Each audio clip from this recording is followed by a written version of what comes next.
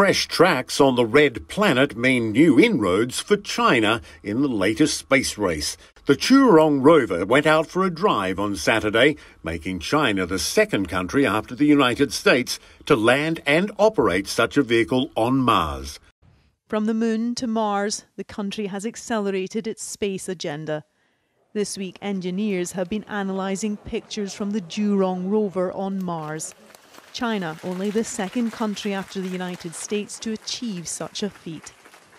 It entered the space race late, but it has matched and in some areas surpassed the milestones reached by the Americans. China is pushing back against the U.S. on, wait for it, Mars. That's right, Mars, the planet. The U.S. and China are locked in a fierce battle in the race for Mars, and it's heating up. China has successfully landed its Mars rover on the red planet for the first time, joining the U.S. just months after NASA landed its Perseverance rover. China has announced its plans to send astronauts to Mars. They also have plans to build a base on the moon. Will China overtake NASA and the rest of the world when it comes to space exploration? Let's find out. Spacecraft is currently exploring our neighboring planet. What's it up to? We now have images that Tianwen-1 sent back to Earth. This video of the precious 10 seconds showing snippets of the landing sequence is for the history books, or digital archives for that matter. After a week of preparation, the rover is ready to explore the surface of Mars. Let's learn more about the rover. Beside me is Zhurong. It's 1.85 meters tall, about the same as me. And it weighs 240 kilograms. As you can probably tell, Zhurong is fully equipped to explore the red planet. China's rover will now tread across the Martian terrain to learn what it can about the planet, in hopes that humans can one day land there too. They have even managed to create Mars on Earth. This simulated space station has been built on the edge of the Gobi Desert, where the land naturally looks like the red planet. It is used for talks and tours, building knowledge and support for an ambitious space agenda. The Chinese rover that's just landed is quite a bit smaller and less capable than we have. I think, the Chinese are looking at a very long haul on this. And as we're starting to see with their space station, the things they're doing on the moon and things like that, they are moving ahead in a very steady, solid pace, whereas U.S. government missions have a tendency to swing back and forth depending on the administration. And then over here, coming down the side, we've got the private sector with Elon Musk and Jeff Bezos and Branson. NASA's administrator, Bill Nelson, sworn in earlier this month, congratulated China's space agency, but also warned Congress that China has ambitious plans for both Mars and the moon. Curiosity, Perseverance, and all this is all English names. Tian Xu places huge significance on having Chinese names in space. I don't know what the rest of the world would see what China has done. I guess this is when, Zhurong was named. Deep down, that we hope that people would understand a little bit more about China as well. Also groundbreaking, the very capacity of Tianwen-1. You see, it's composed of an orbiter, the mothership that makes observations from above, a lander, something to reach the surface, and a rover, a moving probe that explores the ground. No other mission has attempted all three in one go. Much attention is now on the rover, Zhurong, named after the god of fire in ancient Chinese mythology. Side note, what we call the red planet in English, the Chinese call the planet of fire, hence Zhurong. They're going to be landing humans on the moon. That should tell us something about our need to get off our duff. 在火星上首次留下中国人的印记，这是中国航天事业发展的又一具有里程碑意义的进展。 But a lack of transparency and cooperation has led to questions about China's extraterrestrial intentions. It recently had the world fretting about an out-of-control rocket, the debris eventually falling into the Indian Ocean. NASA's Curiosity rover has been on the ground since 2012, making for a lot of competition in this next frontier. Many countries have military applications, many have civil applications, but they're very clearly sort of split off and delineated.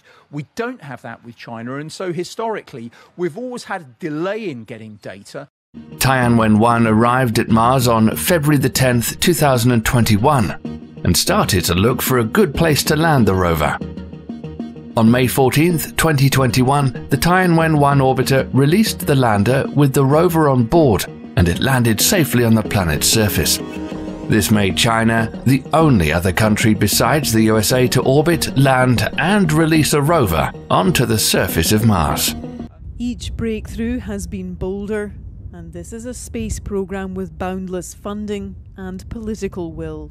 The Chinese may not be the biggest and the baddest, but when it comes to technology, it seems like they always outdo everything we here in the United States do. How big an advantage is that in space? Yeah, I'm not sure they're necessarily outdoing everything we do, but they're very good at sitting back and watching what we do, and maybe in some cases even copy. Again, I don't think there's like a fear that I have that technologically they're going to get ahead of us, but I think that as far as politically, in terms of staying in the game, staying solid, keeping the funds going, big picture thinking, that's where we need to be looking at. Right in the middle of all this, they're talking about 2028, 2031 for us, sample return. In the middle of all this, you may see SpaceX go zooming out there and do something. The rover is only intended to explore the planet's surface for just 3 months. China is the second country to succeed on Mars, and China has done in a single go what NASA took decades to do. But is China actually copying what NASA and SpaceX are doing to get to the top? Every launch from here represents China's advance. It already has its global position as an economic and military superpower, but there is another dimension to the symbolism, prestige, and patriotic sentiment gained by success in space. The U.S. and China facing off. NASA's Perseverance versus China's Zhurong in the Rover Tech and Mars space race. The two rovers on a mission to find out everything it can about the mysterious red planet.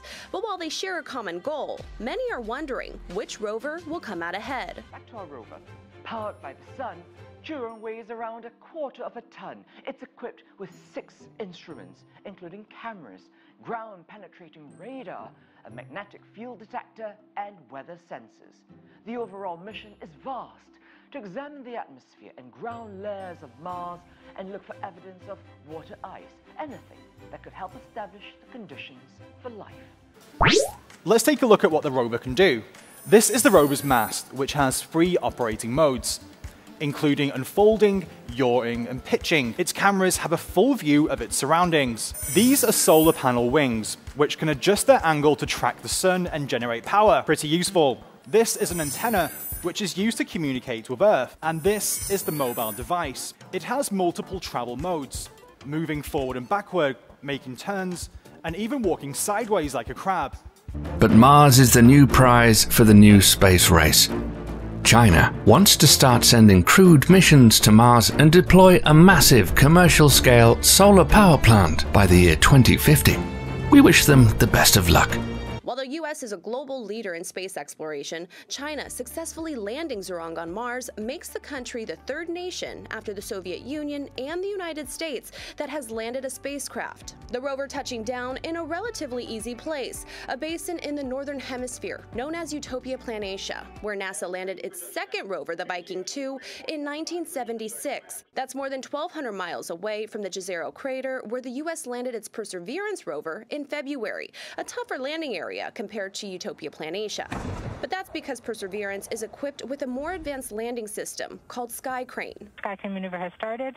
And because of the different types of terrain, China and the U.S. prepped their rovers with different scientific goals in mind. While China wants to get familiar with the new planet, the U.S. has more than 50 years of Mars research. But when it comes to tech, China may be bringing better technology to Utopia Planitia than NASA did decades ago.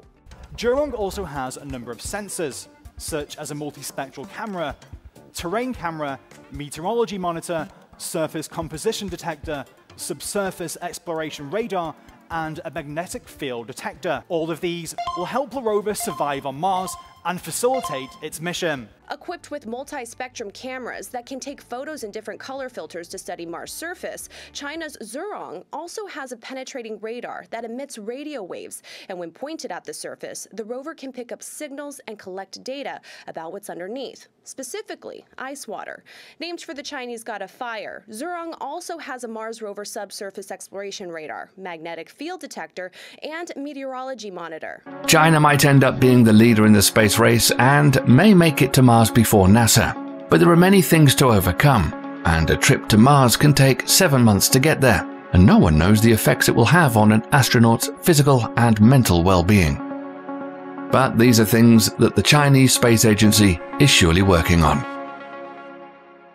Zhurong has a planned working life of 90 Martian days. That's about 93 days here on Earth. But if it's anything like its lunar roving cousin, the U-22, designed to work for 3 months and it's now in its 3rd year, we could be hearing from the Chinese rover on Mars for a long time to come. Zhurong has a designed lifespan of about 90 Martian days. It's expected to complete multiple tasks, including measuring the Martian environment, mapping the morphology and geological structure of the planet, and analysing the material composition of the surface.